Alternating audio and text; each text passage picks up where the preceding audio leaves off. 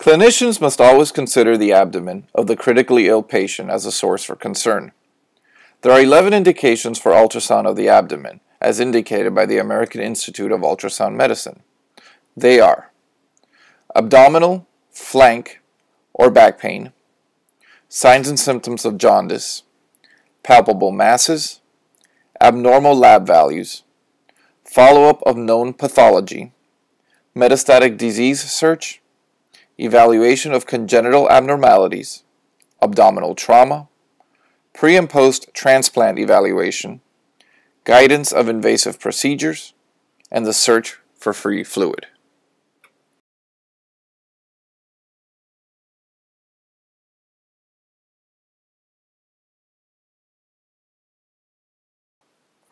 Today's objective is to become familiar with the anatomy, how to hold the probe in the proper position, and what normal is supposed to look like. At the conclusion of this introduction, you will be grouped and assigned to different stations where the bulk of your learning will occur.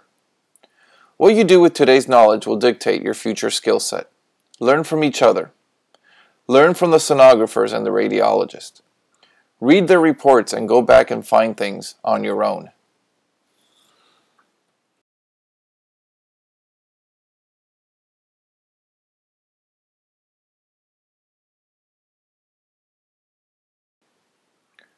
Page 10 of your book depicts the three most common transducer types. They are the linear array, the curved array, and the phased array. Selecting the right transducer is very much similar to how an artist selects his or her brush to create the best image. Let me explain. The ultrasound beam is sinusoidal with a peak and trough. The faster the frequency, the less tissue penetration.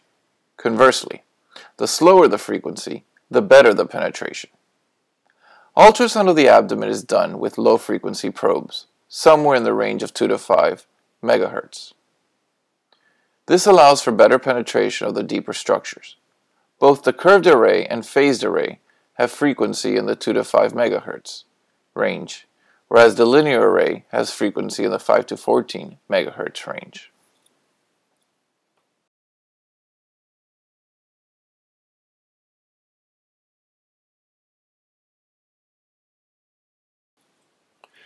The first view I want to introduce you to is the right upper quadrant. You will learn proper probe positioning at your individual stations. With the probe in the anterior axillary line with the indicator pointing cephalad, you should acquire the following image. Be able to identify the liver and the right kidney. If you had fluid in Morrison's pouch, it would look like this.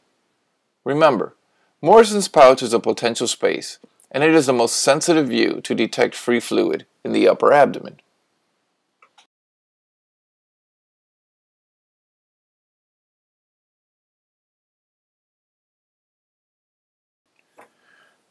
To find the gallbladder, place the probe to the right of the xiphoid process with the marker facing cephalad.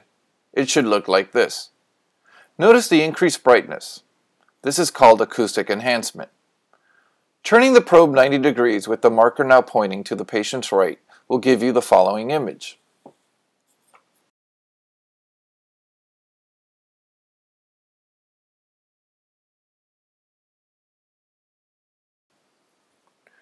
In the longitudinal view, find the following view. It is called the exclamation mark because the gallbladder and the portal vein make up what appears to be an exclamation point. This is a helpful landmark to find the gallbladder in relation to the portal vein. In between the gallbladder and the portal vein is the MLF, or the medial lobar fissure. It is an important landmark because it helps us inspect the neck of the gallbladder for stones.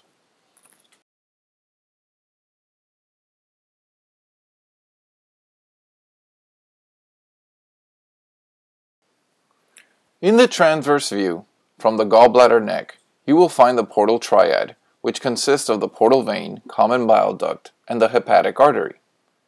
It looks like the Mickey Mouse face.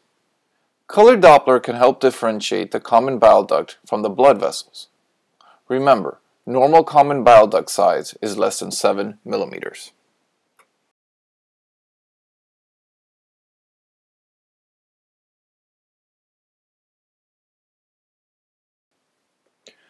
Gallstones have a characteristic hyperechoic or bright appearance with its accompanying acoustic shadowing.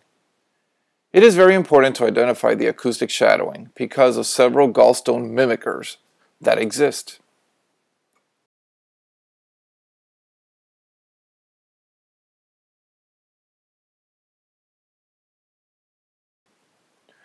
When evaluating for acute cholecystitis, look for the following.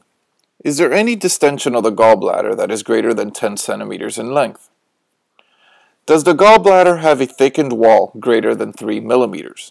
And does it look like an onion skin appearance? Is there fluid in the gallbladder wall? Can you identify pericholecystic fluid? Having the presence of any of these secondary findings improve your diagnostic positive predictive value from 92% to 95%.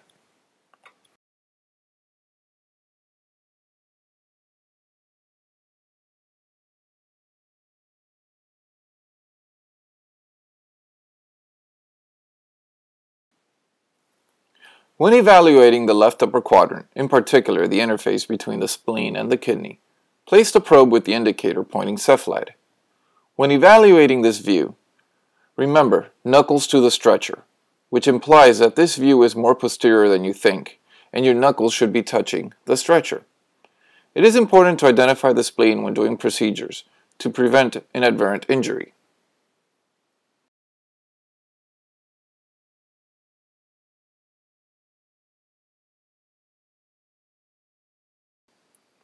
The ultrasound anatomy of the kidney consists of an outer cortex and an inner medulla. The medulla is bright because of the presence of fat. The transverse view looks like a horseshoe, with the renal vein originating from the center.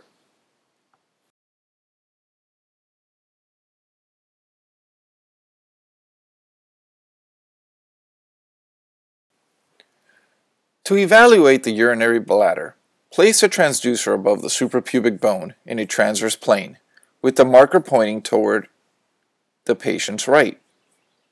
Tilt the transducer inferiorly into the pelvis and fan it superiorly to image the entire bladder. Identify the rectum, the prostate, and the uterus. Rotate the transducer 90 degrees with the transducer pointing cephalad. Sweep the transducer from left to right to image the entire bladder.